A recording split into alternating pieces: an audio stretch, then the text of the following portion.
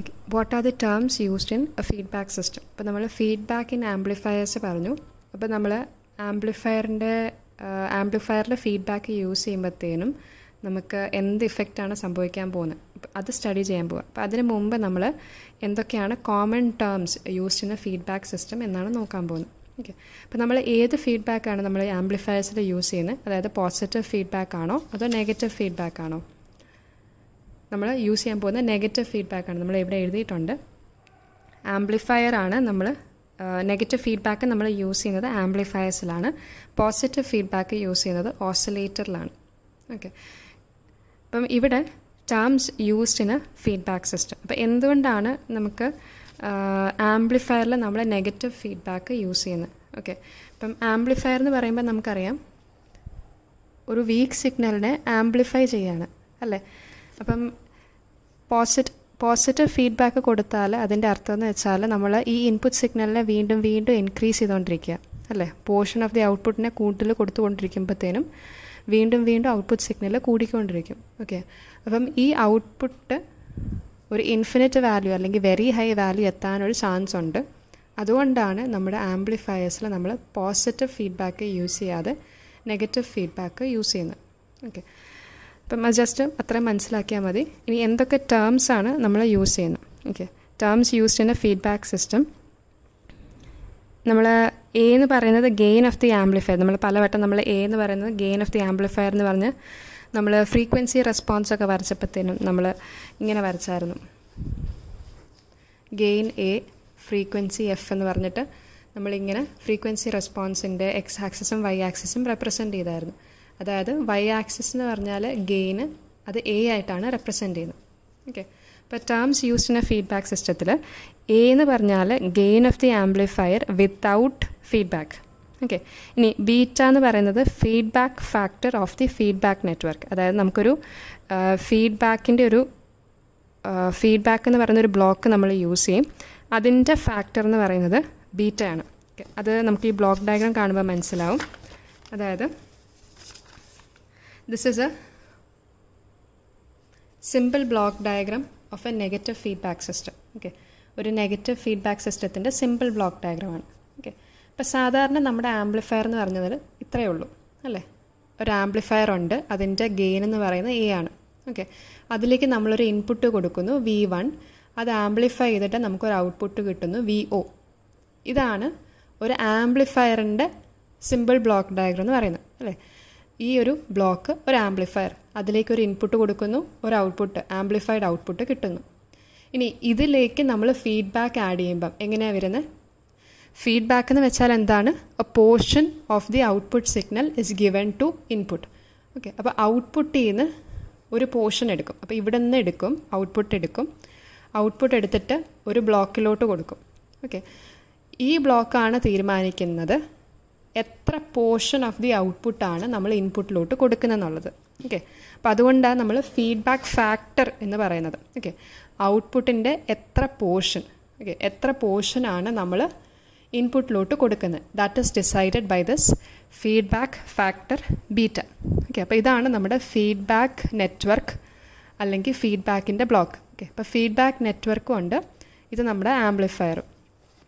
ഈ feedback നെറ്റ്വർക്കിൻ്റെ input എന്ന് പറയുന്നത് അപ്പം എങ്ങനെ ഫ്ലോ ചെയ്യുന്നത്? എങ്ങനെ സിഗ്നൽ ഫ്ലോ ചെയ്യുന്നതെന്ന് വെച്ചാൽ ഔട്ട്പുട്ട് വോൾട്ടേജ് നമ്മൾ ഫീഡ്ബാക്ക് നെറ്റ്വർക്കിൻ്റെ ഇൻപുട്ടായിട്ട് കൊടുക്കും. ഇതിൻ്റെ ഔട്ട്പുട്ട് എന്ന് പറയുന്നതാണ് നമ്മൾ ഇൻപുട്ടിലോട്ട് ആഡ് ചെയ്യുന്നത്. ഓക്കെ, ഈ ആംപ്ലിഫയർ ബ്ലോക്കിൻ്റെ കേസിൽ എങ്ങനെയാണ്?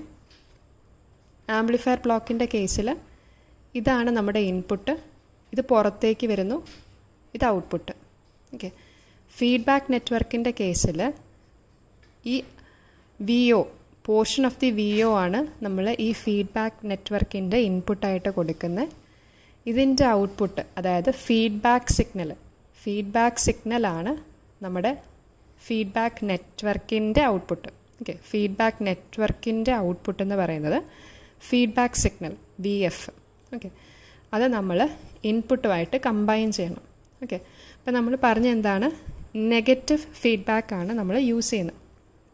അപ്പോൾ നെഗറ്റീവ് ഫീഡ്ബാക്ക് യൂസ് ചെയ്യുക എന്ന് പറഞ്ഞാൽ ഇൻപുട്ട് സിഗ്നൽ, ഇതാണ് ടോട്ടൽ ഇൻപുട്ട് സിഗ്നൽ, ആ ഇൻപുട്ട് സിഗ്നലിലേക്ക് നമ്മൾ വി എഫ് സബ്ട്രാക്റ്റ് ചെയ്യണം.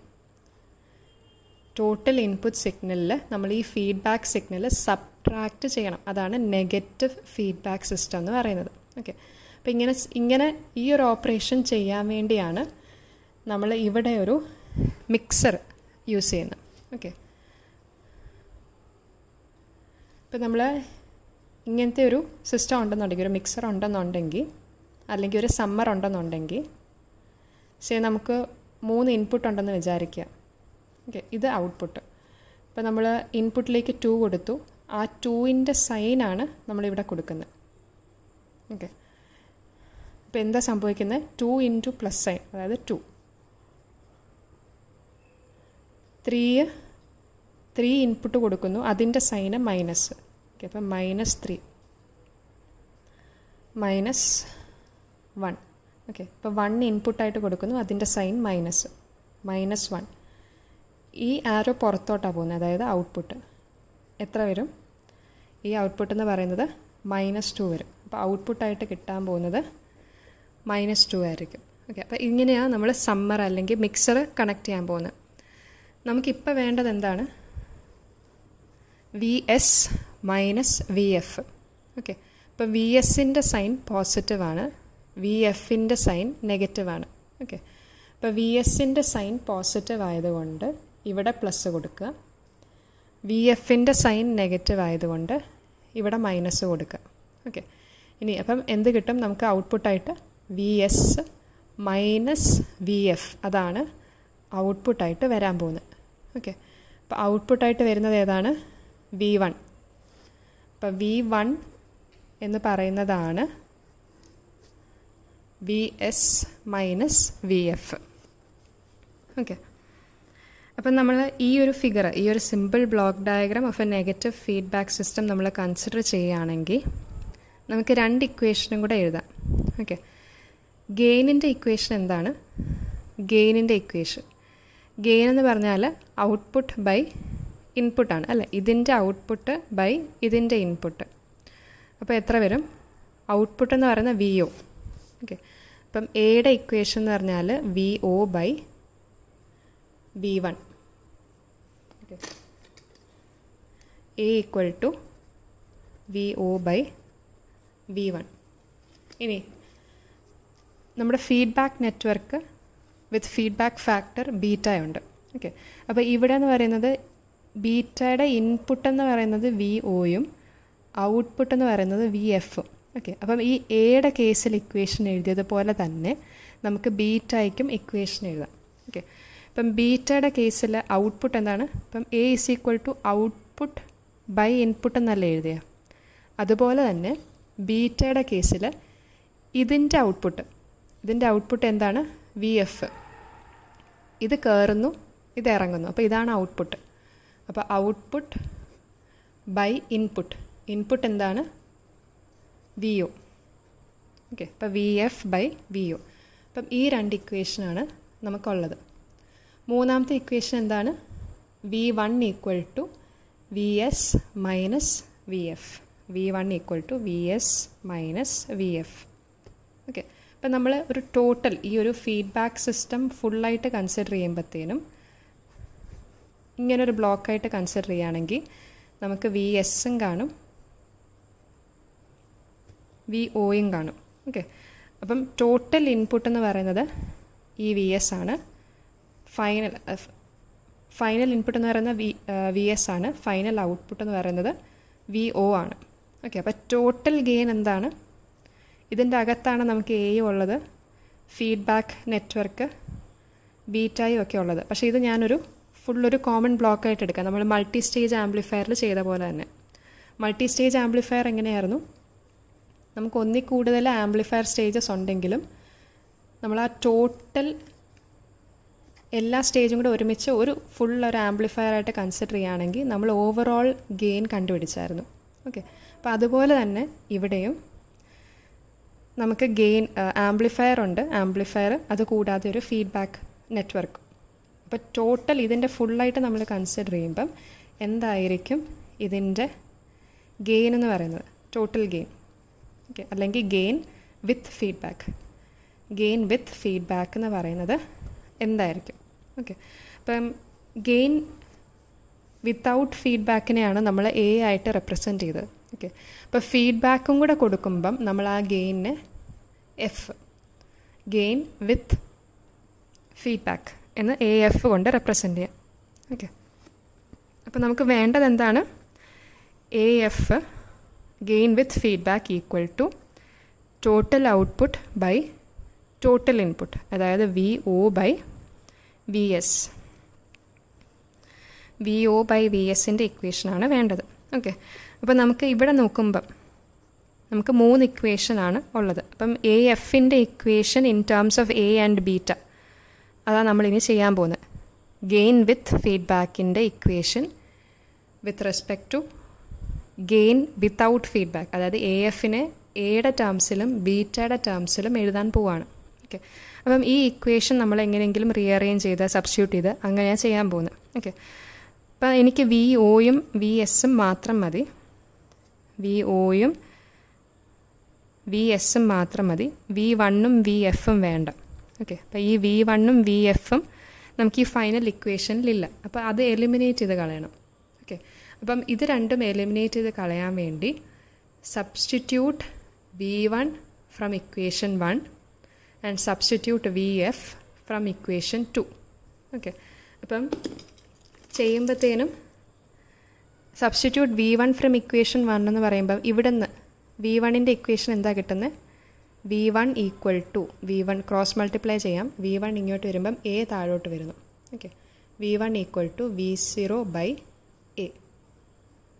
ഓക്കെ, ഇനി ഇവിടെ നിന്ന് ഫ്രം ഇക്വേഷൻ 2 വി എഫിൻ്റെ ഇക്വേഷൻ എന്താണ്? വി എഫ് ഈക്വൽ ടു, ഇത് ക്രോസ് മൾട്ടിപ്ലൈ ചെയ്യുക. അപ്പോൾ V F equal to beta V O. Okay, അപ്പം ഈ 2 ഇക്വേഷൻ ആയിരിക്കും നമ്മൾ ഈ വി വണ്ണിനും ഈ വി എഫിനും സബ്സ്റ്റിറ്റ്യൂട്ട് ചെയ്യാൻ പോകുന്നത്. അപ്പം എന്ത് തരും നമുക്ക്? വി വണ്ണിൻ്റെ ഇക്വേഷൻ എന്ന് പറഞ്ഞാൽ V O by A equal to V S minus V എഫിൻ്റെ ഇക്വേഷൻ എന്ന് പറഞ്ഞാൽ beta into V O. Okay, ഇനി വി ഒയുടെ ടേംസ് എല്ലാം ഒരുമിച്ച് കൊണ്ടുവരിക. ഓക്കെ, അപ്പം V S V O by A plus beta into V O equal to V S. Okay, ഇനി വി ഒ കോമൺ ആയിട്ട് എടുക്കുമ്പം 1 by A plus beta V O into 1 by A plus beta equal to V S. Okay, ഇപ്പോൾ V O into A common denominator എടുക്കുമ്പം 1 plus A beta divided by A equal to V S. അപ്പോൾ നമുക്ക് എന്താണ് വേണ്ടത്?